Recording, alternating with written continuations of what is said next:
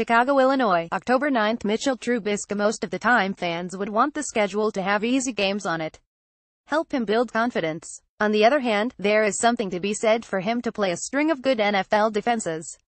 There is no greater learning experience for a young quarterback who only had 13 college starts prior to his Monday night debut. He's already played against Mike Zimmer, one of the best defensive coaches in the business. The string of games ahead promises little reprieve. Trubisky will have to go into Baltimore, an always difficult place to play against a Ravens defense loaded with talent and well-coached by another veteran coordinator in Dean Pease. After that, he must return home to deal with the Carolina Panthers, where he'll have to match wits with Luke Kuechly, Julius Peppers and Ron Rivera. Suffice to say, the rookie is facing somewhat of a gauntlet. Some may feel this is a surefire way to shatter the confidence of a young quarterback trying to win. That's just not the case. If Trubisky were really so fragile that his psyche could be broken after 3 games against tough opponents, then he doesn't belong in the NFL.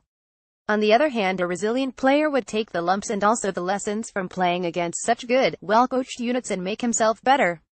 Trubisky feels like that sort of player. He doesn't lack confidence and is reportedly known to be a tireless worker. Teammates and coaches are rallying around him already. They want to help him get better and be better for him. Understandable after the penalty-filled debut. It's fair to say that even despite a lack of weapons, Trubisky should start to show signs of improvement.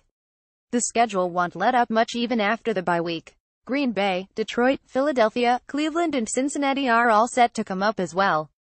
Not to mention a rematch with Minnesota. Those are all tough defenses that are well coached. Given the lack of promise this year as a team, it's become about the future. Trubisky is skipping the introductory courses and going straight into the advanced. It should serve him well in the long run.